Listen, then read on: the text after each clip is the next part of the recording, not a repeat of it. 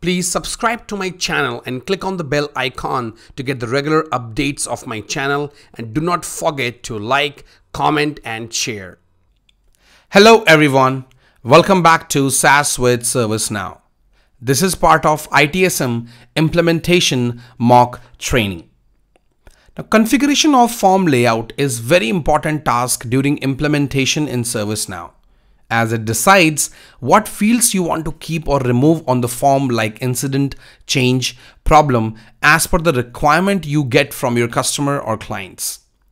In this video, we will configure incident form layout by adding or removing fields. So in our first task, we will remove fields, and those fields are service and service offering.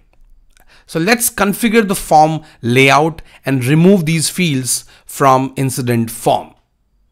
In order to change the form layout of incident, we have to go to the incident form. So we will go to incident first. So I will type incident in application navigator. We have this incident, and if I click on this new button, create new module, you will see this is the incident form, and you will see we have these fields, service and service offering. We have to remove these fields from the form. How you can do that? You just need to right click on the header. So you have to right click on the header. I think form is pretty much slow, so maybe I will click again. So now we will click on this, right click on this header, and here you have configure, and then you have form layout, because we want to change the layout of the form. So I will click on this form layout.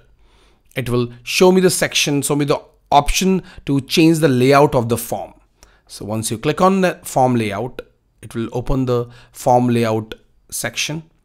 So this is the form layout. So now what exactly I can do? I can select this service field.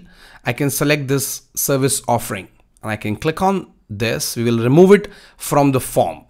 Now I can just click on save, and you are done. So if I click on this, so once you click on save, you will see that those two fields, service and service offering, are gone. They're not available on this form anymore. So overall, you are done with the form configuration. That's how you do form configuration. So as I mentioned, it's just a mock-up. As I have removed some fields on the form, basically those were available on the form. I have removed those fields. Similarly, you can add some fields as well, maybe the existing one, and you can also create new fields, custom fields, if you want, if you have the requirement from your customers and clients. Thanks for watching this video.